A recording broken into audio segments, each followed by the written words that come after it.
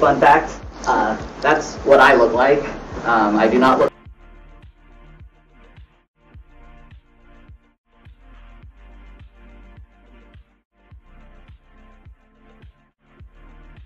I'm sorry, what? What?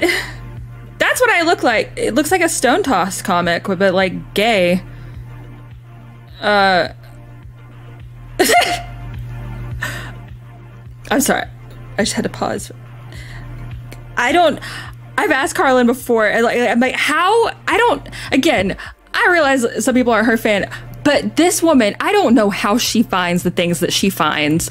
I don't know how she does it. I've asked her for like pointers before, and she did like a bit. She just gets. And this took place 2 days ago. She is like right on top of it, and like it is a skill that I feel like very few other people have. Is actually finding like original things. A lot of people, most people on the internet, and something again that I'm trying. When I'm making this criticism, I'm looking inwardly first. A lot of people on the internet that make content creators are oftentimes just reacting to other people's content or whatever, rather than doing their own original thing. Carlin does her own original thing constantly. She finds stuff like this constantly, and it's not easy, and she makes it look so easy. So again, look at this thing. His little sassy hand. All right, I'm sorry. I'm still trying to find like some of his stuff online. What in the hell?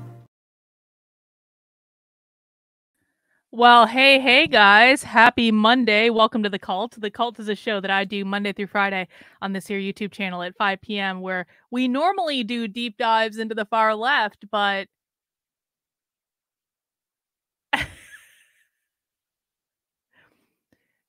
the insanity that has erupted over the last several days on Twitter, X, whatever. I will never call it X. I don't care. It's just, it's too delicious. It's too delicious. If you guys haven't been following, so essentially, here, I don't know what you're talking about, Reagan. Just because I'm wearing a blue octopus taking over the world with the megalomaniac header, which I know you can't see right now, but I'm going to show it to you. Don't worry, I have it pulled up. You can buy this amazing shirt in the store. Hang on.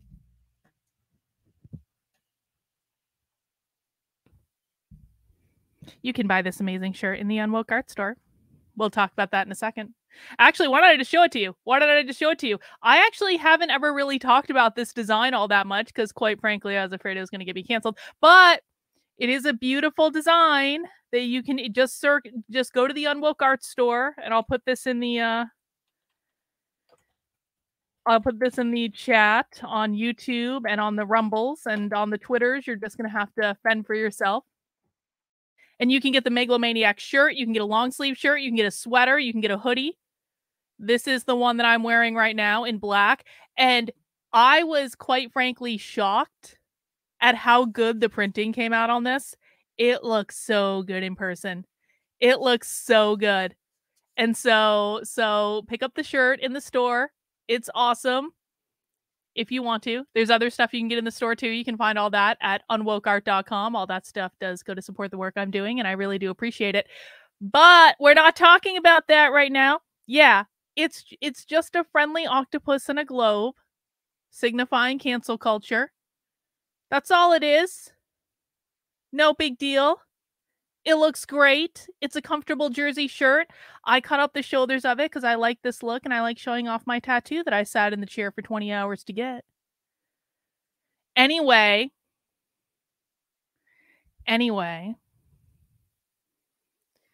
If you guys haven't been following along with the drama that has just blown up to high heaven on X, here's a too long didn't read.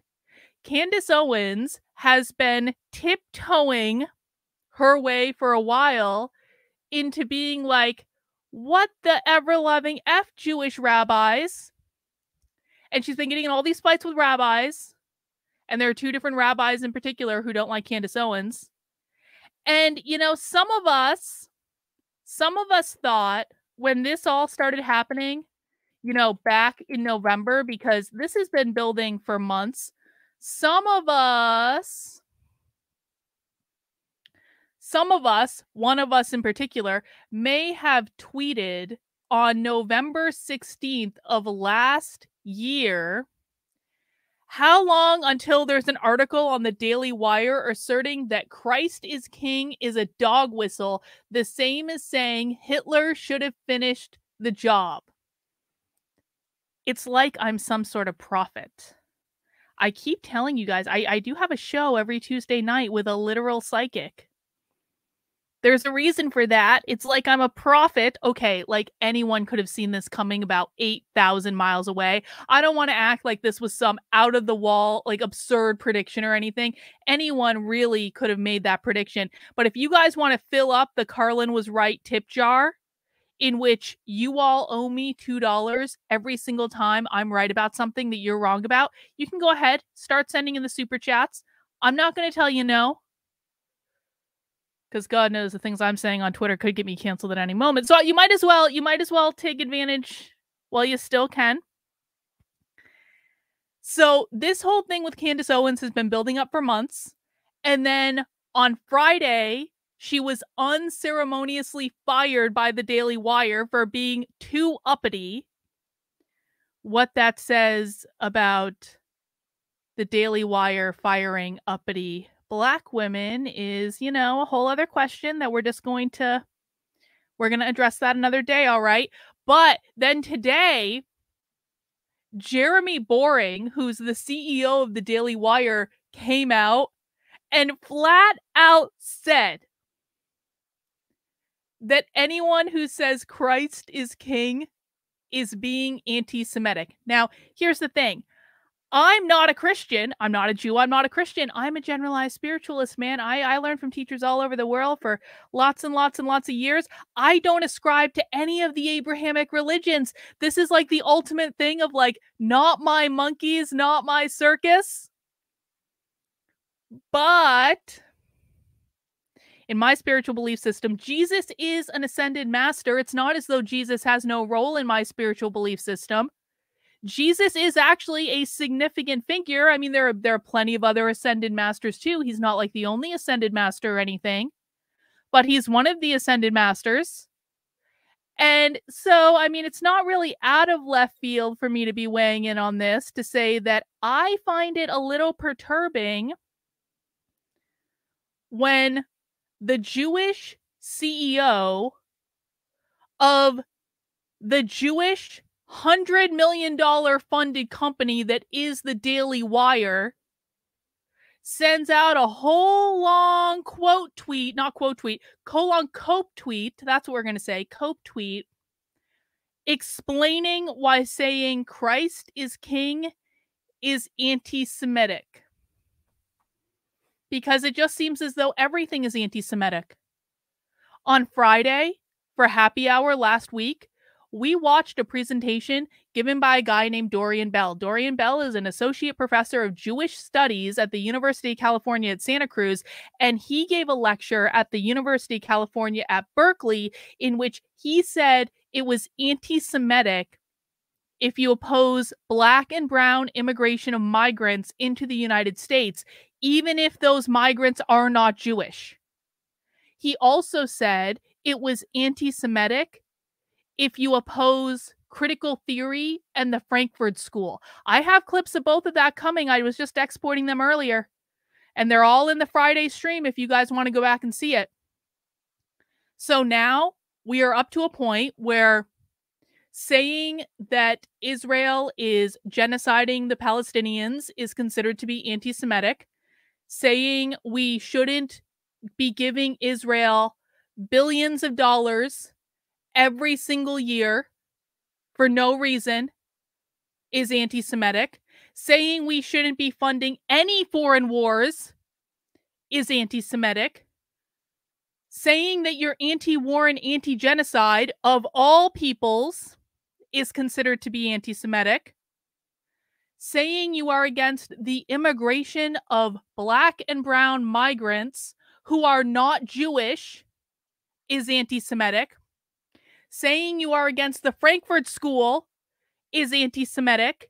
And now, to top it all off, the cherry on top of the sundae, saying Christ is king has been deemed to be anti-Semitic. And I'm sorry, man, but the world has lost their damn minds. And I've been having a ball over on Twitter. It is so much fun right now.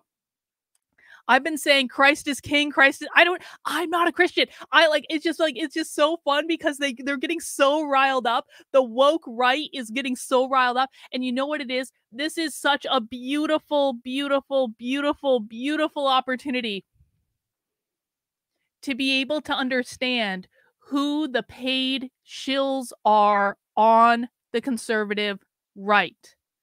One of those paid shills, actually, I probably should have brought up his profile before I got the stream going, but I didn't. I had other stuff to do, like putting on lipstick and stuff.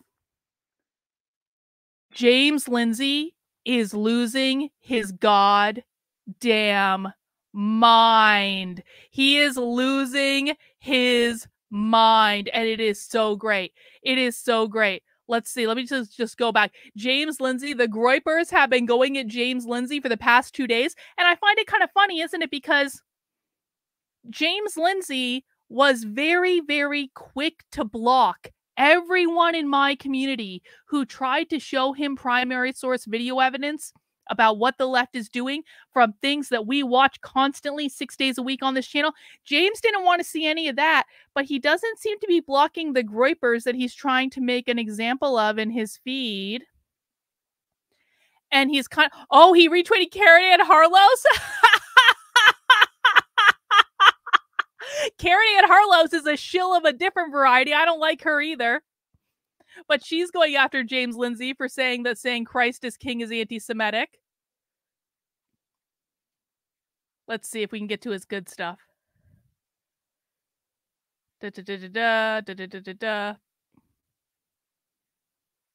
Oh no, don't tell me. Don't tell me Chris Rufo is getting involved in this. No! Not surprised though. I'm going to look at that later. I gotta go. Apparently, Lindsay has just been tweeting an effing lot. Oh, yeah, I'm sure you're not a grifter, James. Sure. Hang on. Wow, he has been tweeting a lot. It's almost like James Lindsay is trying to bury all of his tweets from yesterday, in which he was saying that saying Christ is king is anti-Semitic. Anyway, I can't scroll through any more of these, but suffice it to say, James Lindsay he's having some feelings right now. Maybe I could go back to my feed where I was quote tweeting him, and we could see, for example,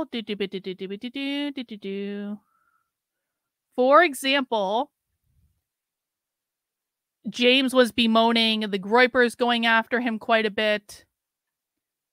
Let's see.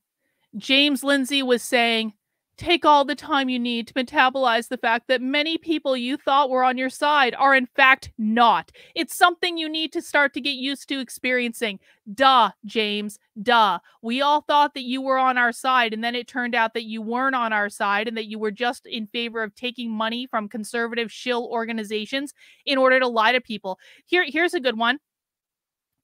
On this one, yesterday, James Lindsay is calling on the right to temper down the anti-Semitism problem. Now, what I would like to know is, what is the definition that James is using of anti-Semitism exactly?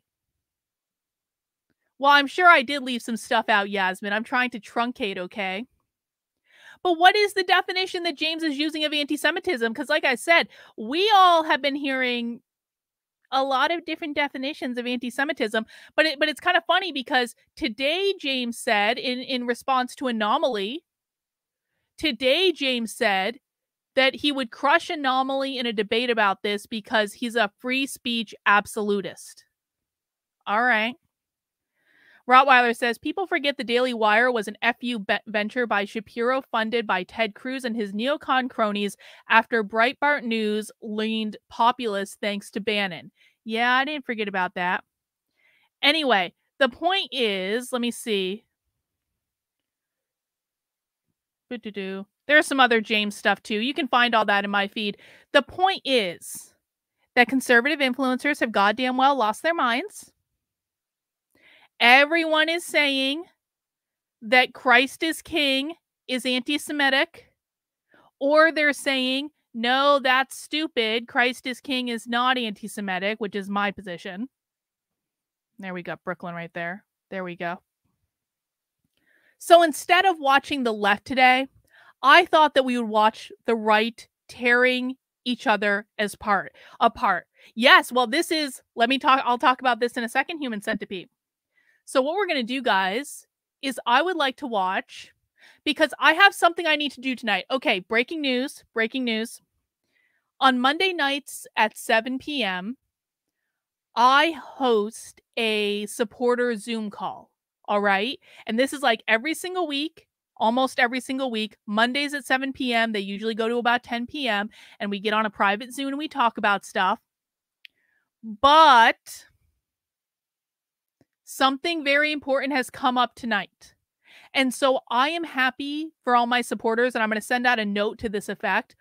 I will be starting the Zoom call at 7 p.m., but I'm going to need someone to take over hosting duties if you guys want to stay in the Zoom call, because Lauren Chen is hosting a Twitter space at 8 p.m., 7 p.m. Central Time, so 8 p.m. my time, and I'm going to be in it, and it's going to be great, and nothing is going to go wrong with this plan. I will definitely not be accused of anti-Semitism at some point in this Twitter space, because I refuse to say that Christ is King is anti-Semitic. Thank you, Yasmin. I appreciate that.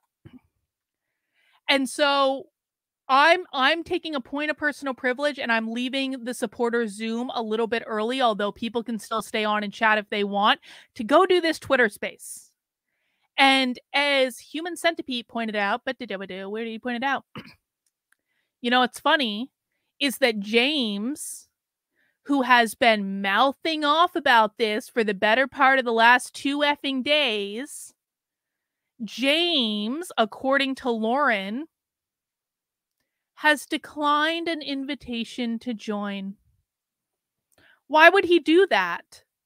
I just don't understand. Can't James Lindsay defend his ideas in a Twitter space with the peons? Lauren Chen seems to be a generally pretty fair person to me. I don't know, but I'm going to be in the Twitter space, and I think some other people are going to be in the Twitter space too, including,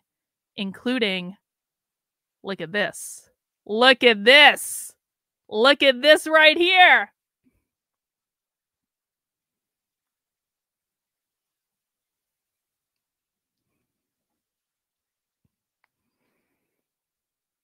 Nothing, and I mean nothing, could go wrong with this plan at all.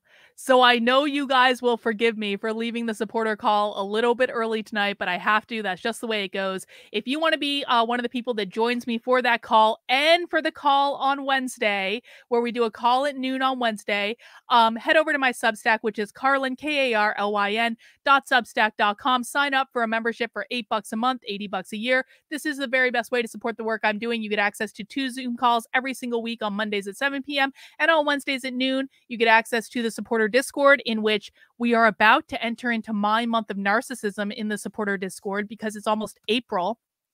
And April is my birthday month, because my birthday is on April 12th. And because I'm an Aries, and that is an inherently narcissistic sign, I dub April my month of narcissism, which means I get to pick all the movies for movie night in the supporter Discord. Normally Jennifer picks them, but this is my month. And so we will be doing a movie night every single Sunday at 8 p.m. Next week is still Jennifer's pick. I think she's doing some poll about Stephen King movies or something. So we're going to still do one more of hers. But in April, we do movies that are my choice. And I've already got some ideas, and it's going to be awesome. We will not be watching Schindler's List. No, thank you. Anyway, head over to the Substack if you want to join that, and I really appreciate it, guys. All right, let's jump into things because I'm already half an hour behind. Yeah, so Zoom calls are available to Substack and local supporters. And the reason that is, honestly, is it's just a pain in the ass for me to post on all the different platforms, so I limit them to Substack and local supporters. I probably should expand them to YouTube channel members as well, if I'm being honest about it. I'll try to remember that, Rottweiler. I really will. Let's see. How do we feel about Florida social media ban? I have no idea what that is, Tate, and I'm sorry. I have been up to my eyes in anti-Semitism today. I have no idea what's going on in Florida. I try to block out Ron DeSantis as much as possible. I'm not giving you one of... No, Trendlin, this is my month. No, just because... No. Denied. Sorry. Anyway, let's jump right into it. And I might stream that Twitter space tonight, too.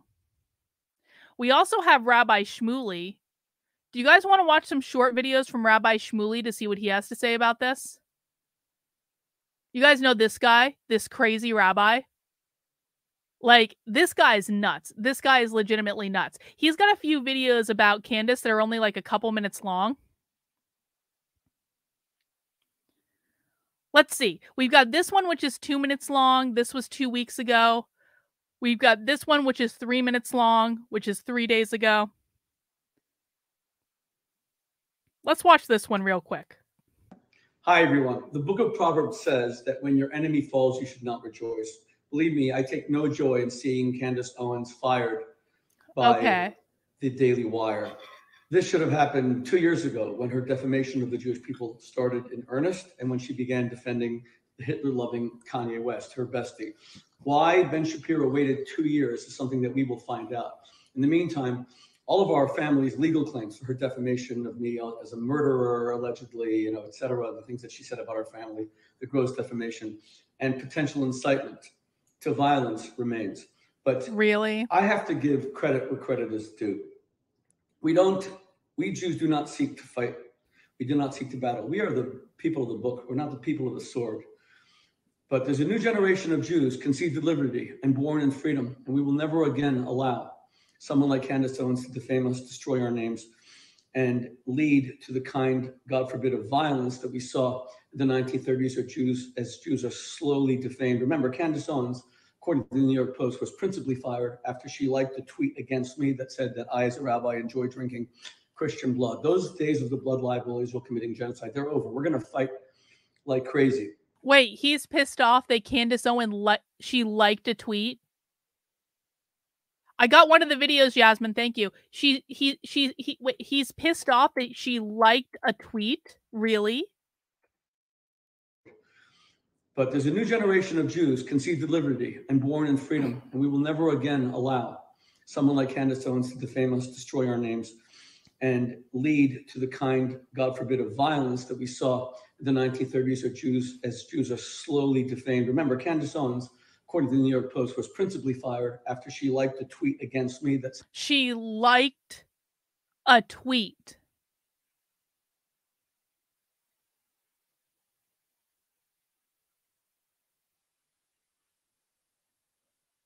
Does anyone want to explain who invented cancel culture? Like, for realsies? Said that I, as a rabbi, enjoy drinking Christian blood. Those days of the blood libel, Israel committing genocide, they're over. We're going to fight like crazy. But I have to give credit where credit is due. My daughter, Rachalea, who is a Rebbitzin in Fort Lauderdale, Florida, at the Beis Mashiach community, and at the Shtetl, her own community, and who is one of the most ferocious lionesses for the Jewish people, one of the most beautiful, one of the most eloquent, and one of the most pure, just her total dedication to the Jewish people. She fought an unrelenting battle to expose every lie that Candace Owens said about the Jews over the course of 2 years. She chronicled it, she posted it. Other people would later a little bit, claim credit, but this isn't about credit. This isn't about who brought her down. It's about a father telling a daughter how proud I am of you. Not because, and I'm sorry for Candace Owens. I'm sorry she's having a psychotic meltdown. I really am. I hope that she really gets the help that she needs. Psychotic meltdown. That doesn't excuse what she did. If she publicly apologizes to me and my family, we may not pursue any legal claims. I take no joy in her downfall. As I said, it would have been better had there been no anti-Semitism in the world in general, and in particular from Candace Owens on the Daily Wire, owned by a yarmulke-wearing Ben Shapiro, who allowed it for 2 years.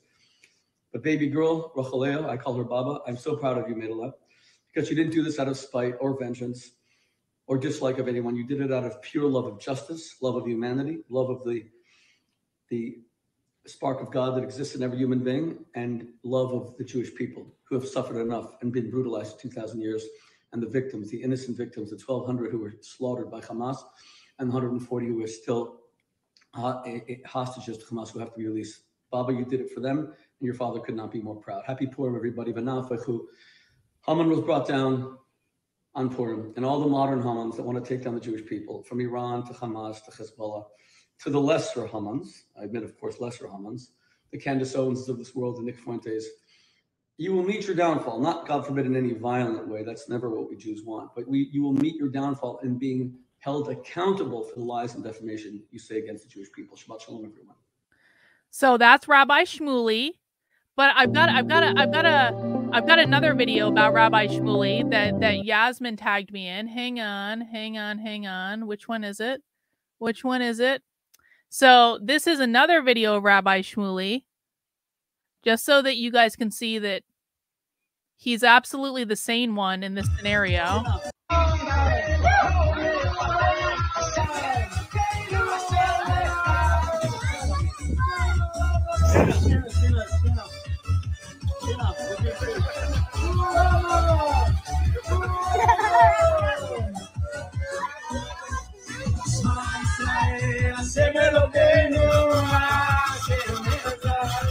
Irish dancing.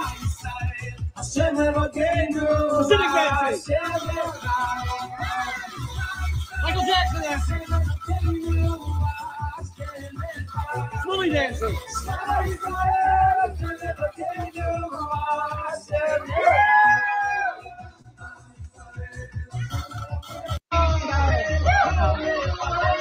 That's Rabbi Shmuley. Wasn't there also another video? Wasn't there another video of him giving a child a lap dance? Am I crazy? Am I crazy for thinking that? Hang on. Let me just see if I can find that. Rabbi Shmuley.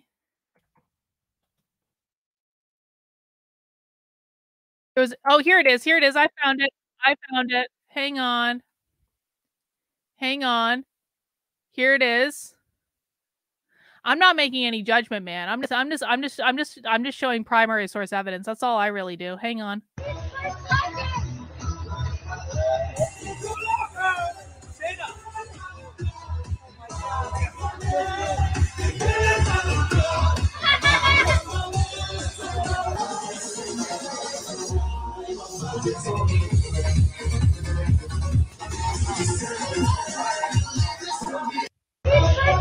There.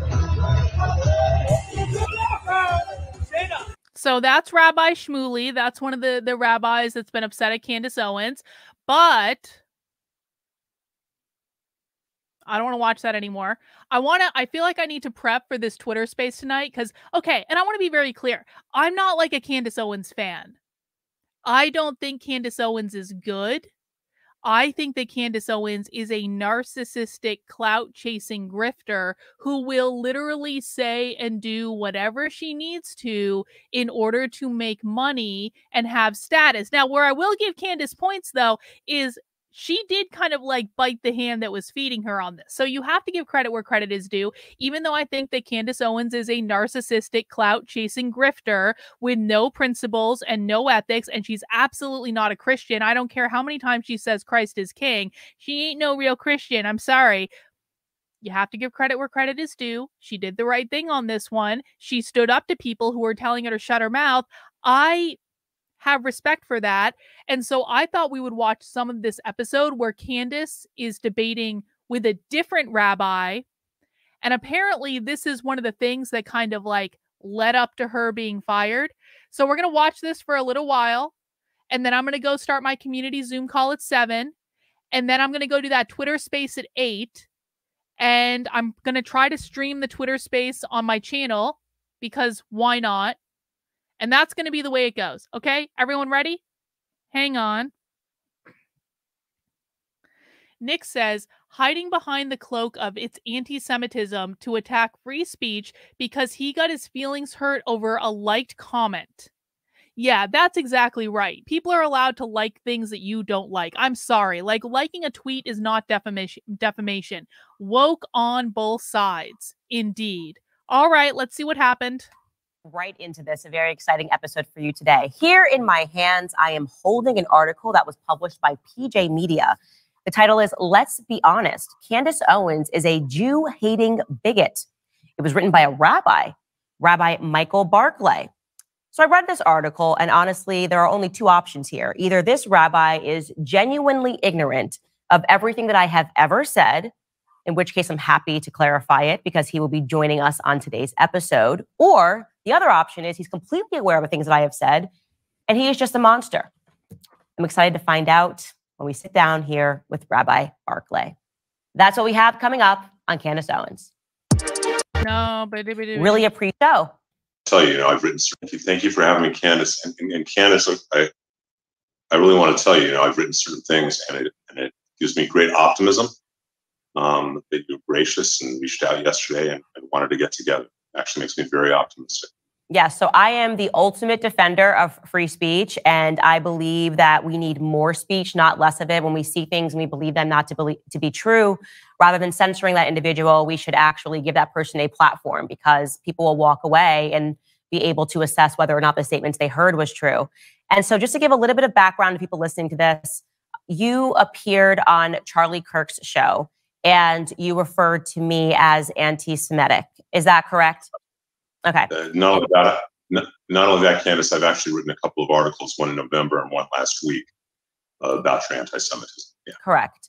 And referring to that article that you wrote last week, published on March 9th, the heading reads, Let's Be Honest, Candace Owens is a Jew-hating bigot. So that's very punchy, very strong language. And I want to actually go through this article point by point so that you can defend your position and say why you wrote this. Candace, I think before that, and as I said, I'm very optimistic that you would have a dialogue about something. I think before that, there are some real steps, which is, I have called you, and I'm not alone in this, many Jews have called you an anti-Semite. Mm-hmm. Is he already trying to struggle session her? Because this kind of already feels like a struggle session, doesn't it? I also talk to people who say you have a really sweet heart, just so you know. You and I have a number of mutual friends in the world. Candace Owens does not have a sweetheart. I think it's important to first identify what anti-Semitism is. It is a different type of hate than any other type of hate in the world. Let's do that. And if you and I are speaking crossways because we have a different understanding and definition, that's not going to lead to any dialogue. That's not going to lead. Look, I said to Skylar, I'd love to walk out of here and say, you know what, I was wrong, and write an article, I apologize, and I was wrong. But the first piece is to have a mutual understanding of what is anti-Semitism. I think that would help a tremendous amount. I actually totally agree with you on that. That is a perfect place to start. Yeah. Could you provide for us a definition of anti-Semitism? Please do. Absolutely. I really appreciate that because I think that is the break. If we're not speaking the same language, where can we go, right? So there's a man, a blessed memory man named Lord Jonathan Sachs, who was the chief rabbi of England. He had a great line. He really defined anti-Semitism, that anti-Semitism is Jews have no right to exist collectively as Jews with the same rights as other human beings. It's kind of weird statements. Let's just track back a bit to understand the history of anti-Semitism. 2,000 years ago, Jews don't accept Jesus as Messiah.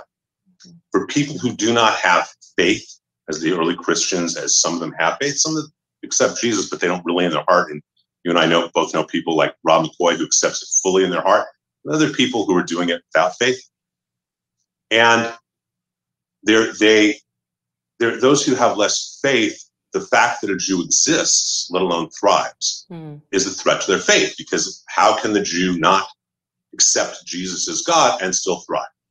Unless he's associated with the devil. So you start having these myths that are created of the Jew being identified. Why does it take this much explanation to define what anti-Semitism is. It really shouldn't require a whole long story and world history. With the opposite of God. This really codifies in 1144 in Norwich, England, what's called the Blood Libel. This is really important to understand, especially today in 2024. In 1144, a young boy is killed, and the local priest says that's because the Jews need to make their matzah with Christian blood. It's called the Blood Libel. It's blame the problems of other people on the Jew. It's just so you know, that's so ridiculous, not only just on its face, but we're forbidden from even having meat that has any blood in it. This is a Torah law. You can't have, that's why, we can't have steak tartare. Okay? So this gets perpetuated in combination with a 4th century, what's called the Vulgate. I'm sorry, did you say in 1140 this happened? You're right, Brucey. 1144 in Norwich, England. Okay. Okay. This is after in the 4th century, you have something called the Vulgate. The Vulgate is the official translation of the Bible. In Hebrew, there's no vowels. And the person who translates, St. Jerome, who translates the Vulgate, knows what he's doing is translating wrong. He puts down that when Moses comes down from Mount Sinai, he has horns. Okay, Karen, when actually the word was Karan, meaning that light shone from his head. So now by 1144, you have the anti-Semitic myth of Jews have horns and they drink blood. And I know people who've been asked when they went into the army and other places, can I see your horns? So this still exists today in 2024 throughout America. And I don't mean just in little rural areas. It exists today, these myths. That Vulgate Bible is the official Catholic Bible all the way through the 1970s. So it is, you need to understand that that's a piece of it, okay? That they're equated with this kind of hate. Because it's about Jews not having the right to exist collectively, when they live in their little communities in the Middle Ages, anti-Semitism is a hate against their religion. By the time you get to the 18th and 20th centuries, when so many Jews... He's talking about the evolution of anti-Semitism and why he can't give a simple definition because now it's an evolution of a term. Yeah, that sounds familiar, bro. Jews have assimilated. They are in culture, they are in arts, they're in science. It's no longer against them for their religion, it's against them for their race. This anti-Semitism is the oldest hate in the world and the hate that mutates. In 1948, because remember, it's Lord Sachs. Oh, I just want to pause it. You said it's a hate that mutates. Correct. So your belief then is that the definition of anti-Semitism can necessarily change. Is that correct? It's not just my belief. It is the commonly accepted understanding in both the Jewish and academic worlds. Okay. This isn't, okay? As I said, that's why I quoted, this is a quote. It's a great thing from Lord Sachs, Jonathan Sachs. It's a great thing from Nihilecka. This is just accepted as the understanding of, a cultural anthropologist. So I would just say off the bat, I do not accept that definitions can just mutate. That is something that I could debate that on, like the definition of a woman. I mean, and I'm saying not just about Jewish people. I think that we have to have a concrete definition to work with, because then you can just update and say, actually, I've changed that, and now this is what constitutes anti-Semitism. But Candace, that is the horror of anti-Semitism. So what you are saying to me is that anti-Semitism is this and does not change. What I am saying to you is that the entire world and scholars about anti-Semitism recognize that it is a unique hate. That if you define it as that Jews should not be able to exist collectively, okay, as a collective, they just shouldn't have that right. That changes from the Middle Ages with religion, the 18th through 20th centuries about race, and then after Israel's created, it's a hatred based on the nation. And until that is understood, that it is. So this is why being an anti-Zionist is considered to be anti-Semitic, because it's not enough for you to say that I don't care if the Jews exist as a people. I don't give a fuck. I don't care. I don't care. But what I do care about is us giving billions and billions and billions and billions and billions of dollars to Israel. I care about that. I don't think that should be happening. What I do care about is the fact that Israel is currently engaging in a genocide against the Palestinians. And I'm sorry, I don't know how people defend this anymore. How many tens of thousands of Palestinians have died because of Israel's bloodlust and their war to get a piece of land, which I said from the beginning. If you go back, I said from the very beginning of this bullshit that this was all a land grab. And I wasn't the only one saying that. And every single person who said that was called anti-Semitic.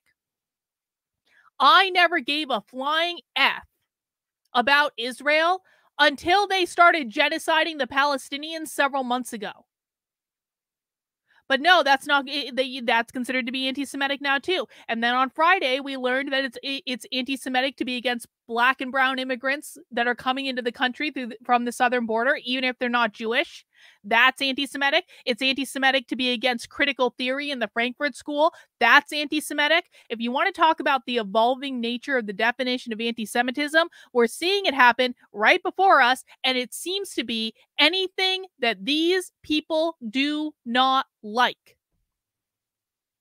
You don't even have to be against the Jews to be anti-Semitic anymore. That is literally their definition. We heard about it on Friday. It is called post-anti-Semitism. This isn't something that's really questioned about among academics, theologians, Jewish scholars. I'm not presenting it. This is why I thought I'm so optimistic about a dialogue.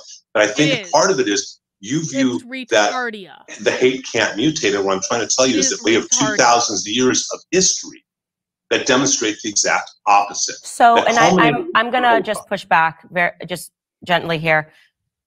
For me personally, if I thought that racism could just be an ever-shifting definition based on the experience of Black people, it would be a remarkable power, and I would be able to create something like BLM, which could say that everything was racist. So I am not going to be able to agree that definition should be able to transform according to what's happening during the day. But here's what I will say. If you could, just because I think it's really important for us to get to going through this article, because then you might be able to explain why you view it as anti-Semitism.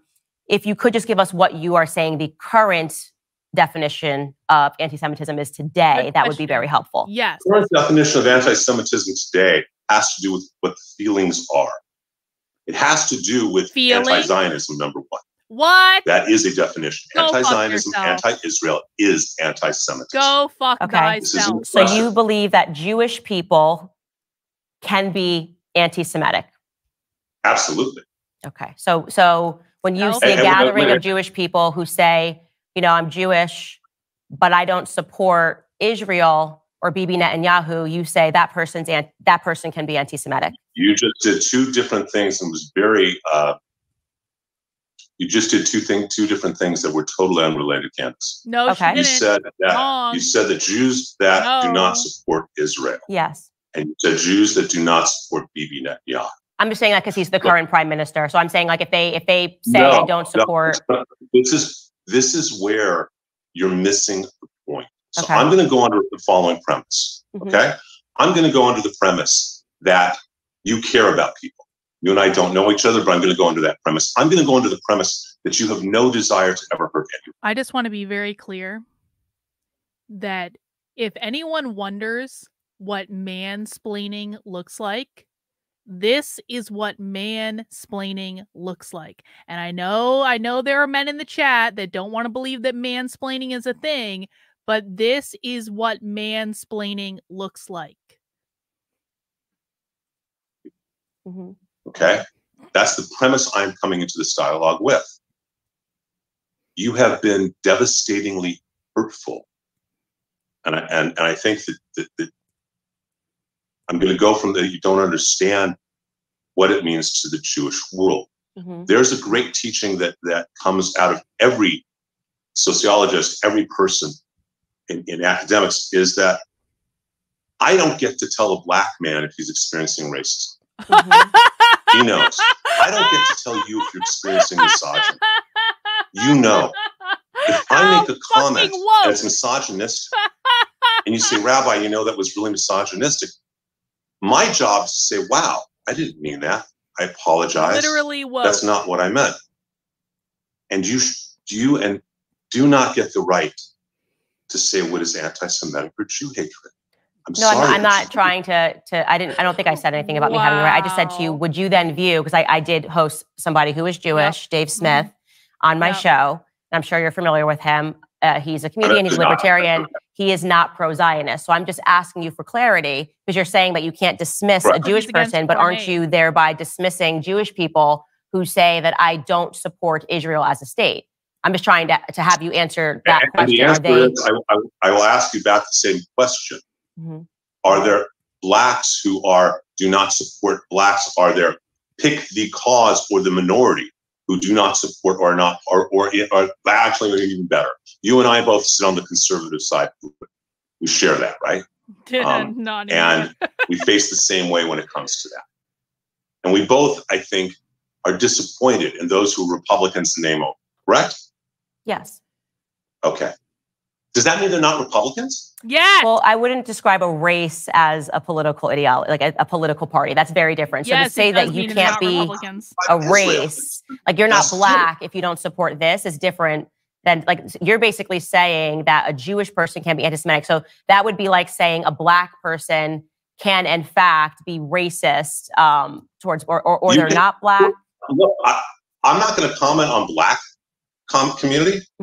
I will say there are plenty of self-hating Jews. Okay, so you do believe, that's all I was trying to get you to say, is that Jewish people who don't support Israel, you are saying they are anti-Semitic. I just want to understand that. I'm saying it very clearly, they are self-hating Jews. Let's use that term very specifically. Okay. And you need to understand why they are self-hating Jews. And you need to understand, as numerous people have talked about, I've written about, Prager's talked about, Gorka's talked about, Levin's talked about, a number of people have talked about, Shapiro's talked about, as I say, I've written about, is that people want to assimilate. For 2,000 years, Jews have been persecuted, and so they want to assimilate. And so many have converted from Judaism, not to another religion, but to leftist politics. That becomes their religion, and they lose their identity. That is a reality. So you need to understand, or I shouldn't say you need to, that's not fair, and I apologize.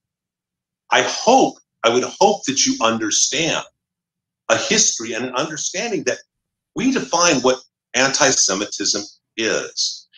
And what happened on October 7th,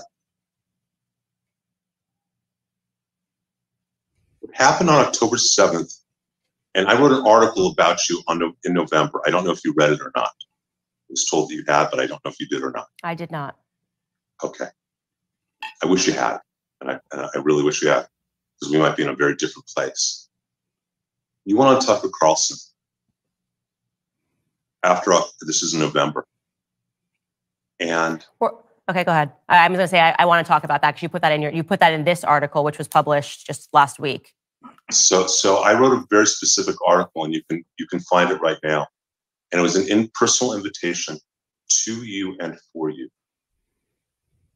that despite everything else I had read or seen or heard. Okay. So essentially what happened, and correct me if I'm wrong, Candace Owens went on Tucker Carlson. Candace Owens said things that the rabbis didn't like on Tucker Carlson. The rabbi then wrote an article in which he invited Candace Owens to participate in a struggle session about things that she said that he didn't like about Tucker Carlson.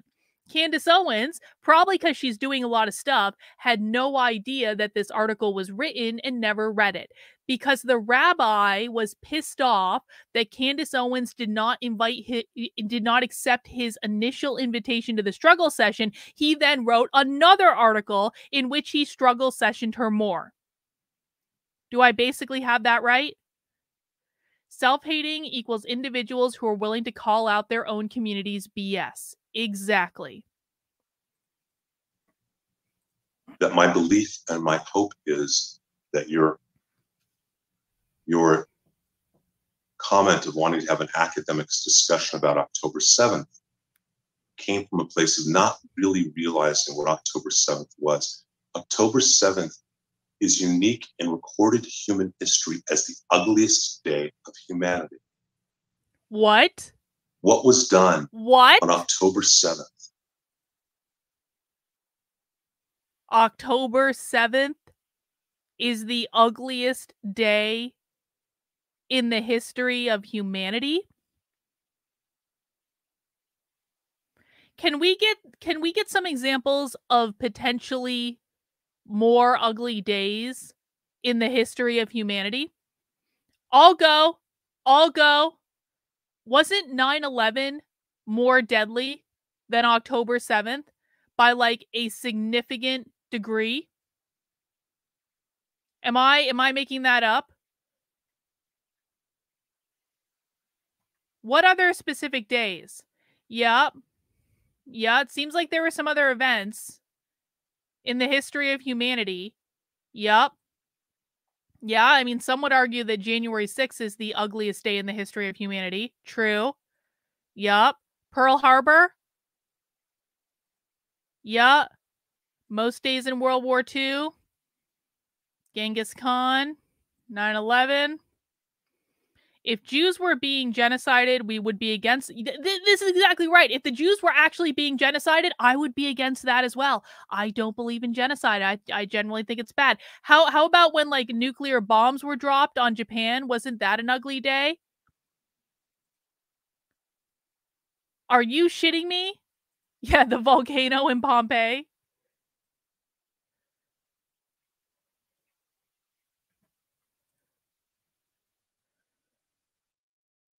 Is unique in recorded human history as the ugliest day of humanity. Not correct.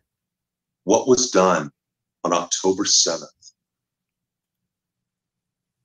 Taking a young woman, taking her phone to videotape her being raped on the corpse of... And to be clear, I'm not arguing what happened on October 7th was good. I'm not arguing that I condone any of that. I don't condone that. I think that all war is bad. I think that all violence is bad. I'm in favor of the non-aggression principle. I'm not like, but this is the thing. You have to qualify this to say, just because I don't think October 7th was the worst event in the history of humanity doesn't mean I was in favor of it either. Yeah, he's really condescending to her. Indeed. It was terrible, but not unique. Her dead boyfriend, and then shot on it and sending that video to her parents. Beheading a man with a garden hoe, kicking a woman until her body parts fall off, is unique in terms of the intention to attack civilians. And so in November, after you made the comment on Tucker Carlson about wanting an academic discussion about how, you know, those kind of comments that you made and the ennui that you demonstrate, I wrote an article saying that I would arrange for you, there's a film, a 47-minute film by the IDF. Oh, he wanted to put her... It is based, it is all the footage done by the Hamas terrorists of what they were doing so proudly, what they wanted to do. And that my belief was, I don't think that you quite realize that, and I would arrange for private screening for you and your friends. Mm-hmm. And that I would arrange that and then have the discussion about how you feel about October 7th. Okay, so I just really would like to get to your article because I think it's important. I want to acknowledge your pain about October 7th. You are wait, that's not an opinion. That's not an opinion. No, I didn't say it opinion. Is an opinion. I said I want to acknowledge your pain about I apologize. October 7th. I apologize. I think Yeah. opinion. I apologize. I didn't say that. I said It is I want to literally acknowledge an your pain opinion. about October 7th, and I want to get to that because you are Because that's the whole thing. yeah, you're mischaracterizing what I said on Tucker Carlson, but I do have the clip and we're going to be able to watch it. I definitely did not say I wanted to have an academic debate about October 7th. That's not what I said at all. But like I said, I have the clip.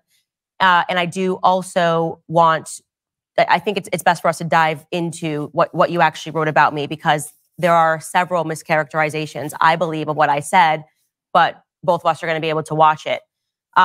So again, this is the article. And by the way, you did say in this article that you heard that I received your invitation. That is false. I did not. I think it's important to just maybe name the people who told you that I received your invitation. No, Hey guys, I just want to do a quick pause. please mount the like button for me on whatever platform you're watching on, whether that be YouTube or Rumble. I know that I mean Twitter, you can mount that, you can heart it on Twitter, retweet it on Twitter. Liking it really helps to boost the number of people who actually see my stuff, especially on YouTube. If you are watching on YouTube and you haven't mounted the like button yet, please do so. I appreciate it. Thank you. I'd rather not do that, especially since you're saying that it's incorrect, and in which case I apologize. No, you can apologize. I just think that like a lot of the reason that things happen is because there is this sort of back channeling and discussion, and nobody told me that I got an invitation, and now you've written that I refused an invitation, and so that adds to people believing. So Candace, I'm going to ask you a question right now. I'm inviting you, forget about the article, because I have no issue and would love to write an article saying I was wrong. Candace Owens does not feel that way. I would love that. Her. So I'm inviting you right now. I will set up a screening for you. Will you come? If you set up a screening for me after we go through this, I want to also be able to estimate your character by going through some of the things that you wrote. You did write some things that I believe. Wait. I'm asking you a yes or no question. No. And I just said to you, I'm going to give you an answer to that, but I want to first go through your article because I want to be able to estimate. Wait. I'm asking you a question. I will take the entire article. I'm not saying I'm not going to answer your question. I am just saying that I would like to go through this, see how you feel. You said you hadn't had an invitation. I'm asking you. I don't have to be there. I'll set it up for you. Okay, sure. If you want to set it up for me to have a screening of that here without you there, that's fine. What I'm saying is that I based on what you wrote about me, I wouldn't take an invitation from you anywhere. I think that's fair given what's in this article. I think that's a normal human response, that if somebody has written something that is utterly libelous about you, it mischaracterizes what you said. But if you want to set it up separately and you want to send it to the Daily Wire and you want us to have a private screening, I absolutely will watch the events of October 7th. You know what? God bless you. And had I ever heard you say that, I wouldn't have written an article. Well, I think you still would have, because you made a lot of points in here. No, I wouldn't have. No, I wouldn't have, because I believe in the idea that it's about what. If you just commit to the emotional rape that I want you to commit to, if you just admit that October 7th was the worst day in the history of humanity, then I wouldn't have written a defamatory article about you in the first place. Yeah, sure, bro. Sure. Okay, whatever. We act and learn. And we have a concept called Shula in Judaism. No, actually, honestly, had you said at any point what you just now said to me, that you would watch a screening, I don't need to be there, that you would watch a screening. If I set it up, I would not have written that article.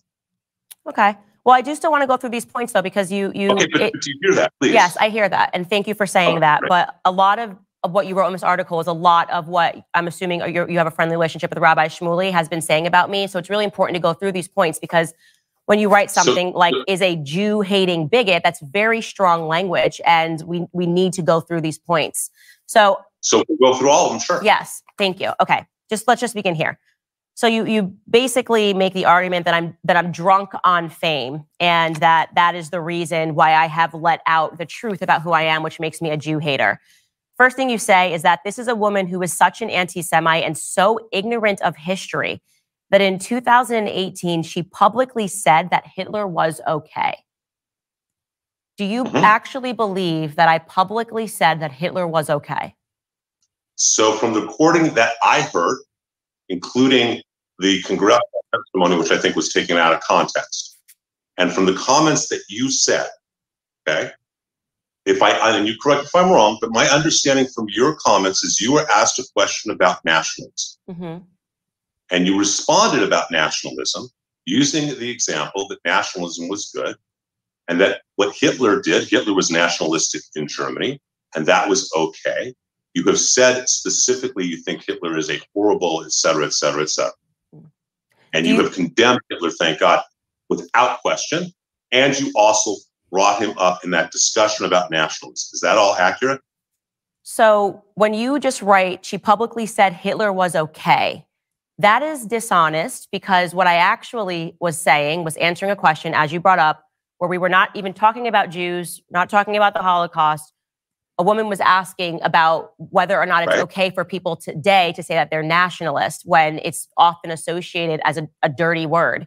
And what I was saying was that It's wrongly associated with Hitler. I don't believe that Hitler was a nationalist because obviously Hitler invaded Poland. He obviously had ambitions outside of. So what we have the clip. We have the clip. So we're going to play it. So again, the question that's being asked of me is whether or not nationalism is an okay word to embrace. Let's play the clip so we can hear me and what I actually said. Absolutely. Yeah, I agree. I actually don't have any problems at all with the word nationalism. I think that it gets the definition gets poisoned by elitists that actually want globalism. Globalism is what I don't want. So when you think about whenever we say nationalism, the first thing people think about, at least in America, is Hitler. You know, he was a National Socialist. But if Hitler just wanted to make Germany great and have things run well, okay, fine. The problem is that he had dreams outside of Germany. He wanted to globalize. He wanted everybody to be German, everybody to be speaking German, everybody to look a different way. That's not, to me, that's not nationalism.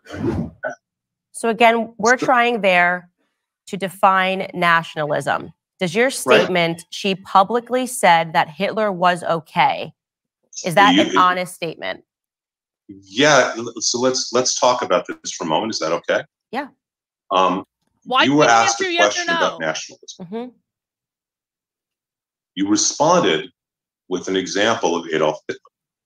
Yes, I said because Americans associate, the reason why they think it's a dirty word is because of Adolf Hitler. You respond, and you have subsequently, and I've seen you subsequently, and I think you even said it at the congressional hearing, you have obviously condemned him for who he was. But you brought Hitler's name into a discussion. Correct. Okay.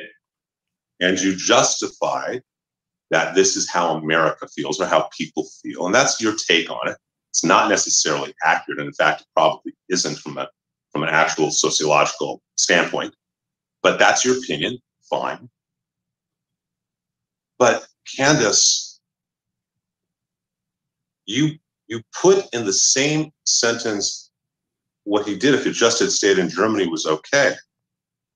But more importantly, and here's a piece of the anti-Semitism. Why bring one of the most evil men of history into the discussion? You could just as easily have given any negative examples of nationalism. Why are we not allowed to talk about Hitler? Candace Owens wasn't saying Hitler is a good person. Candace Owens wasn't saying that she supported Hitler. Candace Owens brought Hitler into the equation as an example. Why are we not allowed to talk about Hitler?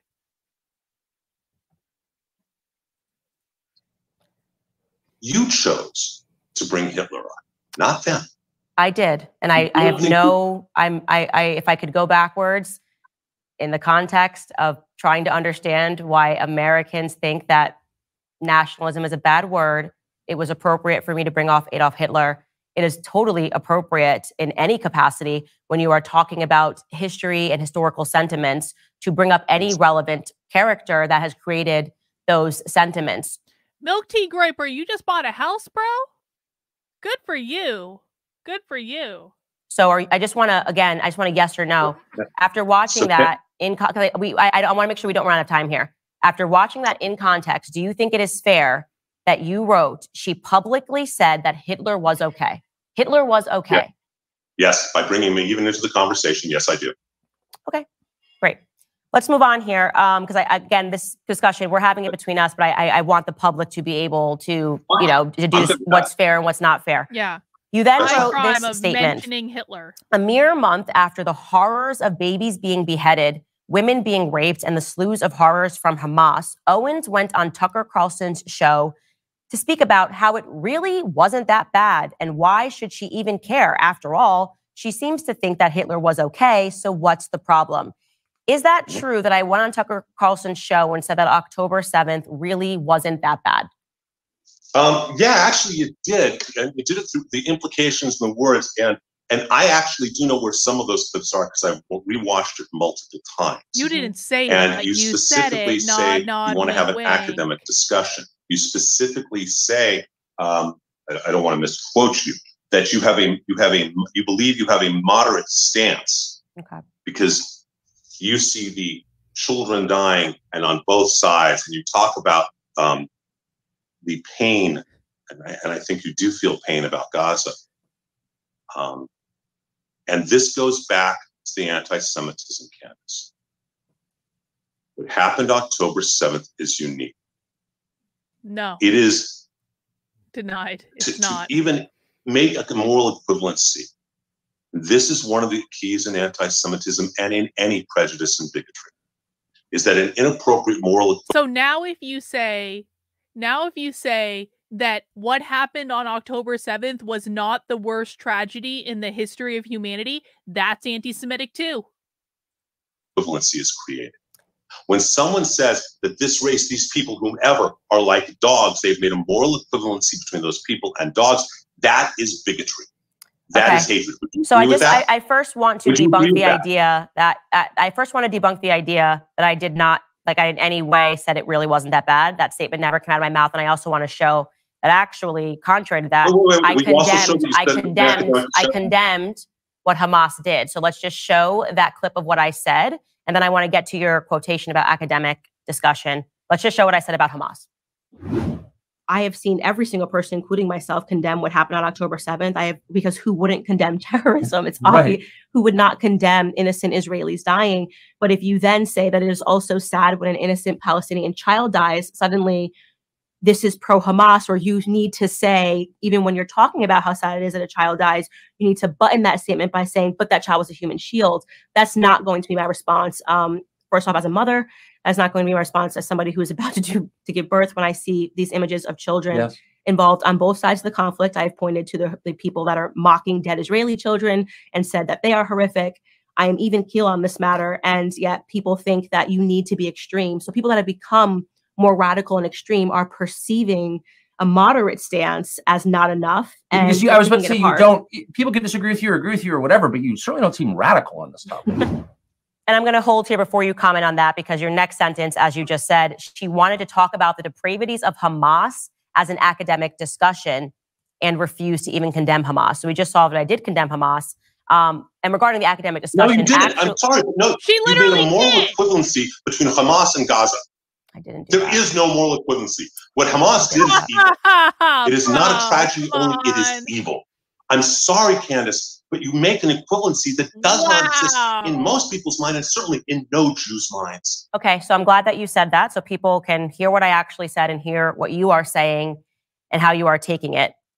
I don't know how you could write this statement, she refused to condemn Hamas, when I literally said who would not condemn these horrific events. You don't condemn them uniquely evil. You put them in pari passu relationship. So you're saying that— So it's literally what I said before. If you don't say that October 7th was the most evil day in the history of humanity, that's literally anti-Semitic, according to rabbis. You're saying that even though I did, so now you're admitting that I did condemn Hamas, even though she refused to condemn Hamas. What condemnation is? Is this where you really want to go? Is have an English discussion? No. You wrote she refused to condemn Hamas. These are your words. Because when you put that, at the moment you say that they have a moral equivalency with anything else, that's not condemnation. No matter. I didn't. I said it's sad when an innocent. It's not condemnation, and is it's it, not. I'll just ask you a question. Is it sad? Is it sad? Sure. Sit there and do that. I don't want to cut each other off. Okay. Because clearly what we are having here is just a disagreement. There's no reason to get angry. Do you think it is sad when an innocent Palestinian child dies? If he doesn't get angry. Candace, I cry every day. Oh, I saw that. And it's not just for Israel. I saw this clip. This is where he says that he look at this freeze frame. This is the best. But this is like where he says that he weeps for the fact that Palestinians made the Israelis murder their children. Things you clearly do not understand. The same when most don't, who are anti-Semites, who don't get it. I cry for what's going on in Israel. You made us. I cry just as much for what we are forced to do. You wore a short skirt. Golda Meir had a great quote. She said that one day we may be able to forgive them for killing Israeli children. We will never be able to forgive them for making us kill their children. So what about we will never be able to we will never be able to forgive the Palestinians for them making us kill their children. Yo. my statement of saying that I also cry for Palestinian children is wrong to you if you also admit it is sad when Palestinian children die? It's painful, but it is not in any way, shape, or form morally equivalent to October 7th. You don't get to That decide is the anti-Semitic bigotry. But I didn't say that. I just want to be clear. People are watching. It's just not what came out of my mouth. But I'm not gonna. I don't want to get hung up. I don't want to get hung up on that. I want to now point to. You said I wanted to talk about the depravities. I'm gonna quote it. She wanted to talk about the depravities of Hamas as an academic discussion. Actually, I was talking about NATO, and here is the clip of what I said when I used the words academic discussion. Take a listen.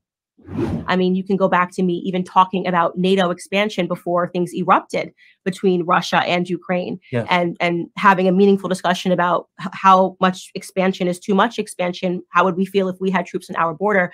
These are things that should be allowed in an academic discussion. You should be able to sit on stage and should be able to debate these ideas without using ad hominem attacks. You're using it in the reference, Candace, in the dialogue about October 7th. You're using your discussions of NATO as an analogy, in an analogous way, about how we should be able to discuss October 7th.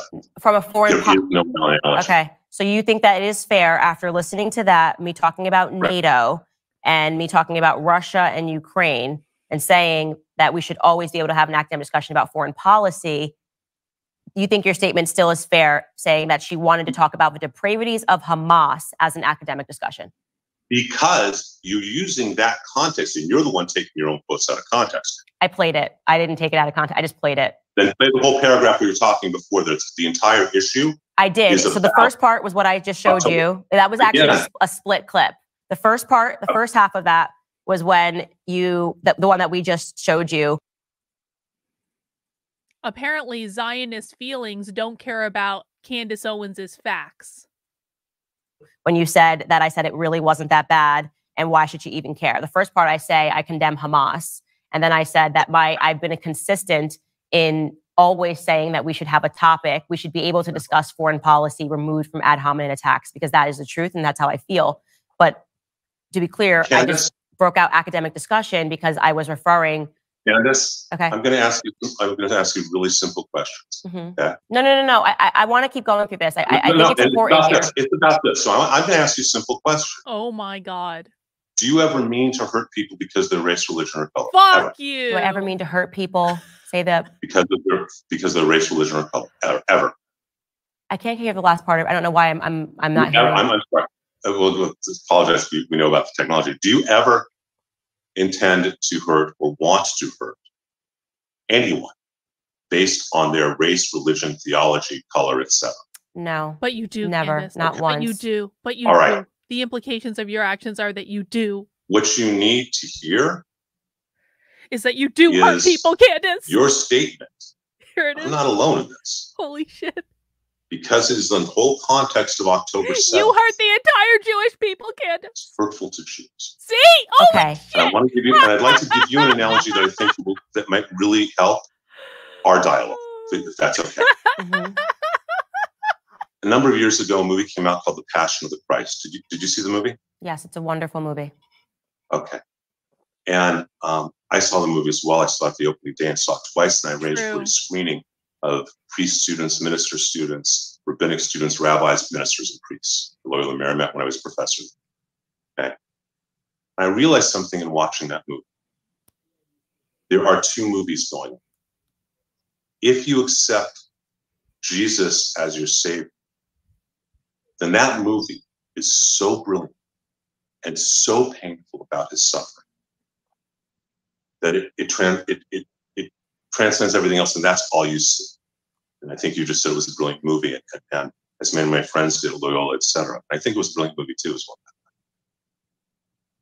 If you don't accept Jesus as your Savior, you're not so emotionally attached to all the suffering that Gibson portrays so well.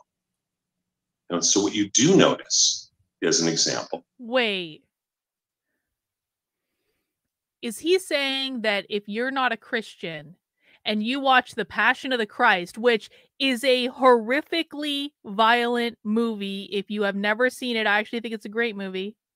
But like, his argument is that if you're not a Christian, you can't emotionally connect with the suffering of Christ as depicted in that movie. I don't agree with that, bro, because that was the suffering, well, living in the land in which Jesus was a historical figure, which may or may not be true. I don't want to have that argument right now. But like, if you couldn't emotionally connect with the suffering of a human being in that movie because you yourself are not a Christian, you might be dead inside. Are all the anti-Semitic things. So I had a discussion with a woman who's the senior vice president of Loyola when the movie came out. She said, Rabbi, there's no anti-Semitism. I said, actually, I'll give you an example of one scene. There's a scene of little Jewish kids who chase Judas and they morph into demons. And they're wearing modern 20th century yarmulkes. And they have classic Jewish stereotypical faces. And they morph into demons. And with modern yarmulkes, it's that trope of Jews as demons. And Lainey said to me, I don't remember that scene. And I realized in that moment, she was so emotionally involved in the suffering of Jesus, she didn't notice the anti-Semitism. But both are true in the movie. You may not have the desire to have that pain in your heart. But what I'm trying to tell you is, by having a conversation with Tucker Carlson under the umbrella of October 7th, which is what that segment was about, you heard all of us by having a and conversation saying that you have a that we did moderate not approve stance, that there should be able to be discussion, just like there is about NATO. It validates the reality of the absolute evil that is unique to October 7th. Had you asked me on October 6th what to do with Hamas, despite that in their covenant of 1988, their charter, which I don't know if you've read, despite the fact that in Article 7, 11, and 13, they call for the destruction of all Jews. If you'd asked me on October 6th, I would say we should do whatever we should do for peace. What they did on October 7th was surrender their human souls. They became Amalek, if you're familiar with the character from the Bible. He's arguing that October 7th surrendered the human souls of the Palestinians. Bro. And what they did is so evil, it cannot be compared to anything else. Just like what Hitler did is so evil, no one should compare. I don't care if it's Trump or Obama, no one should compare any political leader today to him. You did it under a guise. Whether you meant to or not, it was anti-Semitic. The only evil that ever happens in the world happens exclusively to Jews.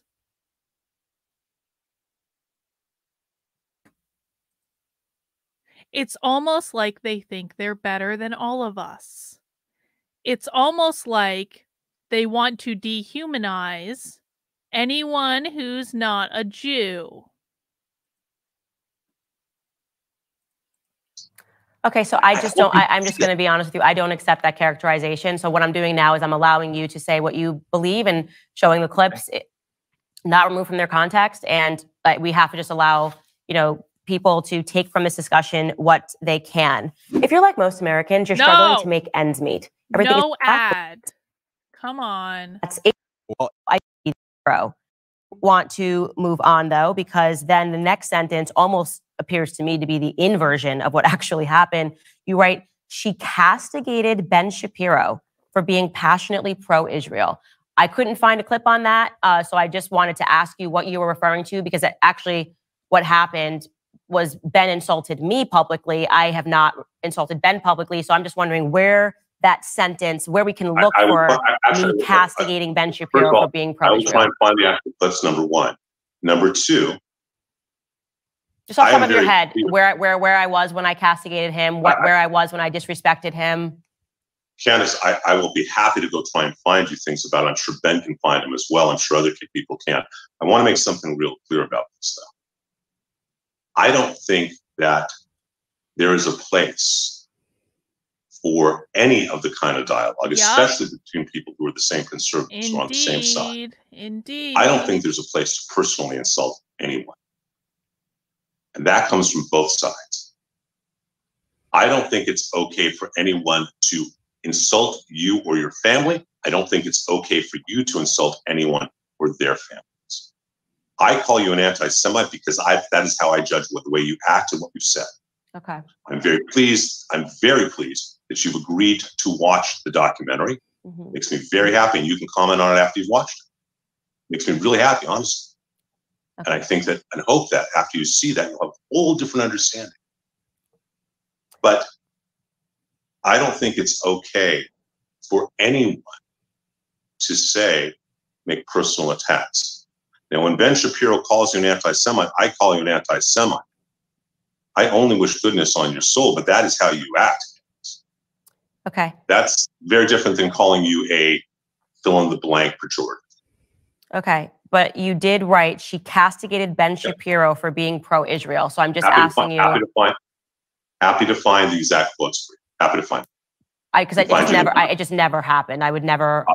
Okay. You're saying that? I'm happy to find. Okay. But he did insult me, but I did not insult Ben. So that was very interesting because I was like, that's almost an inversion of what happened here. Well, okay. Candace, he says something differently, I think, but I will find and I'm happy to let Skylar know a place in and only in that specific interview, by the way. In that interview? We're talking about that interview. That's why I was asking you, what interview? Me and Tucker talking about Ben? You're saying that I castigated him for being pro-Israel. Okay. Candace, I'll say it again.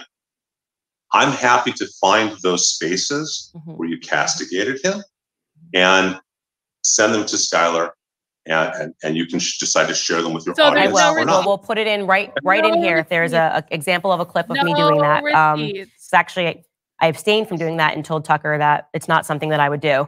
Okay, then you go on to talk about me attacking Rabbi Shmuley. My audience has already seen him attacking me over the last 2 years. And I'm just going to ask you a basic question. Does a Black person or any person have a right to defend themselves? Absolutely. Okay, because that is interesting. Because Rabbi Shmuley and his daughter have attacked me and made videos of me for 2 years straight. I have responded once, and you're basically saying that I'm anti-Semitic for responding. So I want your perception of when it is that a Black person's allowed to respond. So, Candace, first of all, I know Shmuley peripherally. We've probably met a half a dozen times. Okay? He is an incredibly knowledgeable man. He formed L'Chaim Society at Oxford. Incredibly knowledgeable man. And with 9 kids, right? And we have something in Judaism, predates Christianity, but it's also Christianity as well to an extent, called Lashon Hara, the evil tongue. That to gossip, to say certain things like that is really a huge avera. It's a huge sin. It's a huge chait. He's making the argument they're not allowed to gossip. I don't know all the things that he has said about you. I do know he's called you an anti-Semite, and so have I. That's not a personal attack on you and your family. It is, actually. It literally is. For you to call a man who is extremely knowledgeable, an unholy rabbi. Wait. So the rabbis are allowed to very publicly call Candace Owens an anti-Semite using made up, fabricated, evidence that is not even real over and over and over and over and over again. And that's totally okay. And that's totally not gossip. And that's totally not an attack on her and her family. But Candace is not allowed to respond. And if she does, that's anti-Semitic. And his hag daughter. Forgetting about what he may or may not have done. If he's attacked you personally, if he's said whatever horrific things about you personally, that you are a blankety, blankety, blankety, blankety, blank, he's wrong. If he's attacked you or your children or your family, your mother. For you to, rather than comment on whatever he's done, to call him an unholy rabbi, that is way out of line. You don't even know what a rabbi is supposed to do. So let me ask you a question.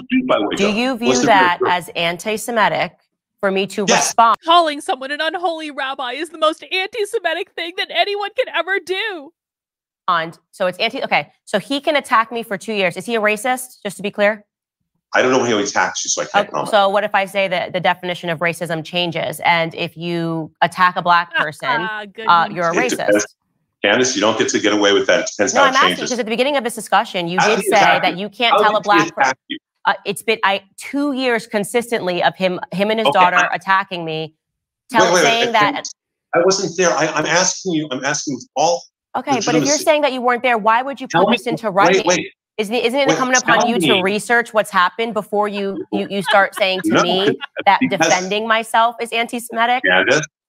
Candace, if he attacked you personally, if he said you were a black fill in the blank, then he should be reprimanded that. He called her but it doesn't justify what you did. You don't know what a rabbi does. You don't know our theology. How dare you call him an unholy rabbi? How dare you go into the misogynistic, the anti-Semitic trope of his hag daughter, something used throughout the late 18th and early through the early 20th century. Sorry. Hag is now anti-Semitic? So that is a term of his hag daughter that goes back into the witches of Eastern Europe. Why do you have to call her a hag daughter? Just to be clear, because she's a witch. I think she's a witch. That's not because she's Jewish. I would call someone a hag of any color. I think she's a witch. What they have done over the last 2 years. I believe his daughter is a hag. I said that because that's what I believe. You may disagree with me on that, but to say that that's anti-Semitic is ridiculous. I would call any person a hag. Candace, this is so I'm gonna session. Holy shit! Be very clear without trying to be insulting. So please forgive me if it comes off wrong. No, it's fine. You can insult me. I don't want to. I've dealt with 2 years of a rabbi insulting me, so I'm totally cool with this. Yeah. I have no desire to insult anybody. Okay. I'm just standing up for the Jewish people. Do you understand? Are you familiar with the history of the Grimm fairy tales and the folk tales of Eastern? Oh my God! I know that we can go back and we can also say no. I'm asking a specific question. Okay. That the witch archetype of those fairy tales were specifically modeled and called the Jews. That the Jews of that part of the world were called hags and witches specifically because they didn't eat the same food. They had different practices, and they were excluded that way as part of the bloodline. So you are saying that we can into by calling a rabbi's daughter her a witch, a hag daughter. You have tapped into an anti-Semitic trope that goes back hundreds of years, whether you mean to or not. Okay. Now that I've told you that, okay, do you think maybe there are better words to call her than a hag daughter? No. I'm actually not going to edit my language for 2 people that have been attacking me for 2 years, and so what I'm going to say is that I would say that calling someone a hag is actually pretty conservative language. There are many, many, many worse words that she could have chosen to call her. But whatever. They all would have been anti-Semitic. It doesn't matter. Could have picked any other word and it would have been the same argument. Don't you think there are other words you could have used? Like, no. I want to be very strong on this. I am not going to be told whether you want to dress it up as anti-Semitism, you want to dress it up as that I cannot respond and defend myself. I'm certainly not going to be told that I need to be contained in how I respond after 2 years of consistent attacks from 2 individuals. So I want to just say on that point, you and I will never come to an agreement. I stand by everything that I said about him, and I'm not going to have that everything that I say, including yesterday, when he says that me finding the products and stuff that he sells and promotes as a rabbi to be unholy, to say that I am only saying that because it's made in Israel is totally ridiculous. But what it looks like to a lot of people, and I'm going to tell you this, and I'm expressing this in case you are an individual, as I'm sure you are, that is concerned about the rise of anti-Semitism. But my suspicion is that people that are watching this are going to think that now we are using the word anti-Semitism like BLM began using racism, right? Ding, ding, Which is to say that you cannot, let me finish my statement. I'm just telling you what I am this is my suspicion. And I have tons of Jewish listeners, but given what you've said about Dave Smith, who is a libertarian, he is not a far left liberal. He just does not support what Israel is doing. So in this, you have said that Jewish people, you've made comments about a lot of Jewish people who maybe don't agree with what's happening in Israel. You are now saying that a person who's been attacked for 2 years still needs to be. Rottweiler says, hag is a term used since the times of when Beowulf was written. This guy is no different than people who said orcs are racist towards Africans. Exactly. Careful in how they approach a Jewish person that's been doing the attacking. No one is going to accept That's that. not what I'm saying. That's Candace, ridiculous. Candace, And that's then to not say what I this said. particular word, it sounds No, like Candace, everything that anybody says, it needs to Candace, be first need to you weigh it have to against go the at once. feelings of somebody and their history. I could find examples of Black people being called witches. I can't then say that nobody can ever call a Black person a witch. Even if it has what happened in Salem, you could go on, right? But the point is that if you're a Black person, you've been attacked over 2 years. I don't care if a person calls them a rabbi. In fact, I would question what it means to be a rabbi. Maybe you can explain. If you have been consistently attacking and threatening somebody, literally, he gave a quote to the Jerusalem Post, which actually I like the Jerusalem Post. They report on things very accurately, in which he says that he wants to bankrupt Candace Owens. That is a direct threat to somebody's livelihood. It is despicable. And because you call yourself a rabbi, it does not mean that people cannot say, but it is pointedly ridiculous that you are using finances as a mode of threat against people because you don't like their speech. It is ridiculous. And let me tell you what, that leans into an anti-Semitic trope about Jewish people and money. For a rabbi to stand up and say, let's bankrupt you can talk her. over me all day. You can scream. I'm not screaming. I've let you talk a lot. That's not fair. I've let you talk a lot. Candace, it's your show. You're going to edit and say what you I'm want not to going say. to edit this whatsoever. I promise you. Okay. Great, terrific. I appreciate that. No one has, if someone is attacking you, you can defend yourself. And if someone is saying a bad thing about you, I would even go and defend you as well for them saying that she's a Black such and such, she's a female such and such, she's whatever it may be. If he's attacking you, and again, I'm not privy to those 2 years of attacks that you have. But the moment you start saying things like an unholy rabbi, when you do not know a rabbi's job and you don't know Judaism, you don't know what is considered kadosh, what is considered holy or not holy in Judaism. When the moment you make those kind of comments, you've crossed a line. And you didn't need to make them. I get you're angry. I get you feel violated by him. I get you feel that he attacks you unjustifiably. I haven't been part of the discussions, so he may have. But that doesn't ever give you then the right to say what you said. And it demonstrates, again, a pattern of behavior of an unawareness that you have about Jewish theology, a lack of awareness you have about Jewish history, and about anti-Semitism. The fact that you can't accept what all academics, I shouldn't say all because everything's all, but what academics, what Lord Sachs, what theologians all accept about that anti-Semitism is the unique hate that mutates.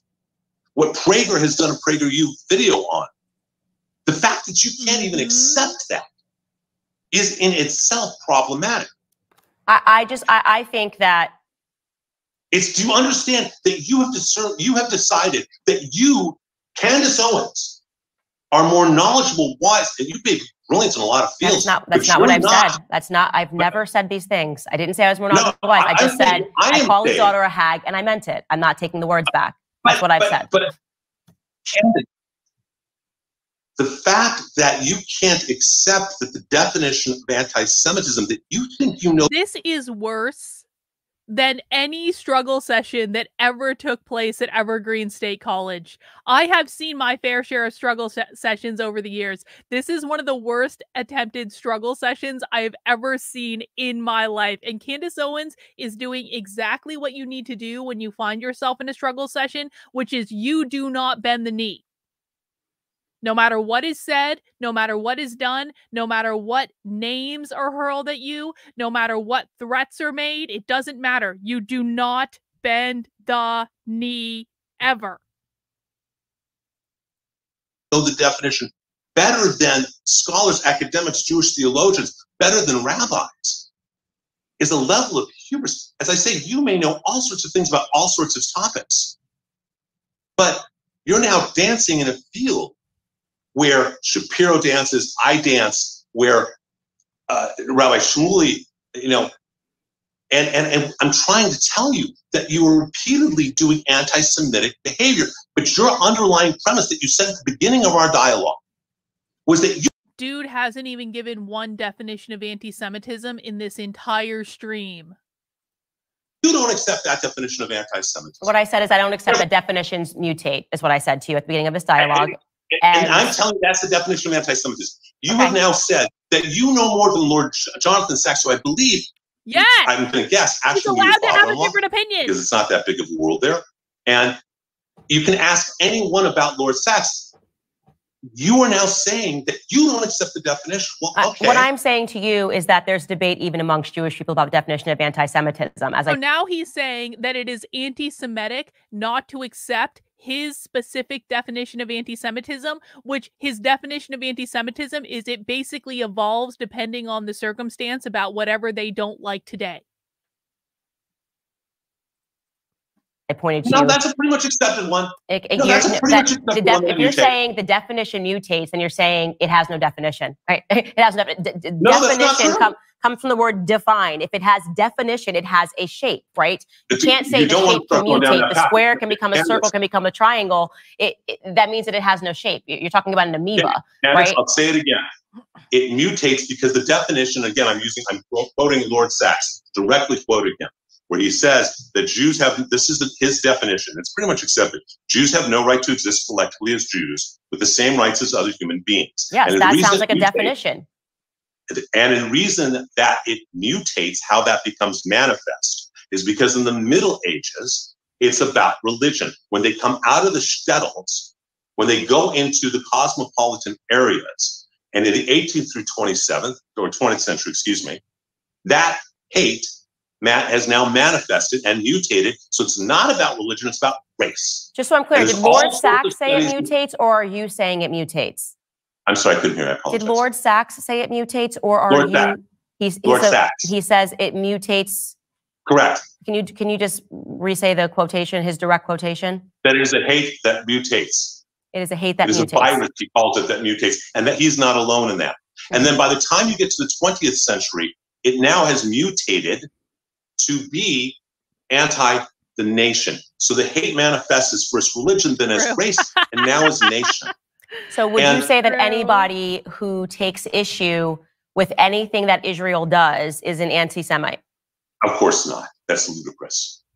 Okay, because that's a ludicrous statement. What are you allowed to disagree with? Because then why are that's a ludicrous statement. Okay, I'm glad you said that, because earlier when we were talking about Dave Smith and I said that some Jewish people don't agree with what Israel is doing as a nation, you suggested that they were self-hating Jews. No, that's not what I suggested. What I said is there's a very difference between supporting Israel and supporting Bibi or the government. There's a huge difference. Support of Israel is to understand, and I think, again, this is a place, Eugene Bishop, who was one of the heads of the Central Conference of American Bishops, great Catholic leader, said a number of things, and Monsignor Royal Vatican of blessed memory, I actually heard him say this. Royal said he was one of the first people to do interfaith dialogue after Vatican II. And Royal said the following. He said that no non-Jew can ever fully understand the relationship between the Jewish people and the land of Israel. In the same way that no Jew can understand how a bunch of old bishops, old cardinals, go into a building, white smoke comes out, and suddenly one of them is infallible. It's a quote from Royal Vatican of blessed memory, one of the founders of interfaith dialogue in the 60s and 70s. What I'm trying to explain to you is our tie to Israel. That when you make an anti-Zionist, not just you, when anyone makes a comment, an anti-Zionist comment, that is anti-Semitism. But when you say anti-Zionist, etc. Mm-hmm. And when you say anti-Zionist, you don't mean criticizing Israel's government. No, you can criticize the government. Okay, so I'm just not. But criticizing. Okay, but let's go. Can we follow that path for a moment? Because I think this might get us somewhere. And as I said from the beginning, I'm optimistic. I'd like to get somewhere. Mm-hmm. To criticize Israel's government is one thing. You want to do that, great. Especially you want to criticize America's involvement in its relationship with Israel. You're an American citizen. I'm supportive of that. But understanding, have you ever read the Covenant of 1988 for Hamas? No, I have not read the Covenant of 1988 for Hamas. So let me tell you about Hamas. in their charter, which you can find easily online, the Covenant of 1980. Another goddamn story. They claim that they are a subsidiary for the region of the Muslim Brotherhood, which I'm sure you know a lot about or you've learned a lot. And they call for the obliteration of all Jews. They say in Article 7 that the Muslim Day of Judgment will not come until every Jew is killed and those few who still live hide between, and this is a quote, between the rocks, behind the rocks and the trees call out, "O Abdullah, O Muslim, there's a Jew hiding behind me, come kill me." So what? The definition of a Palestine, which there is no historical Palestine. Bro. The definition of a Palestine from the river to the sea, from the Jordan River to the Mediterranean Sea, means no Israel. It is, as Lord Sachs said, it is that they don't have a right to live collectively in a nation. And so it's one thing to say, I don't agree with what the government's doing. It's an entire other thing to create a moral equivalency, which you keep doing inappropriately. A moral equivalency between. It's one thing to say that you don't agree with the government of Israel. It's another thing entirely to say that it's just as tragic when Palestinian children die as Israelis. Don't you understand how that is anti-Semitic, Candace?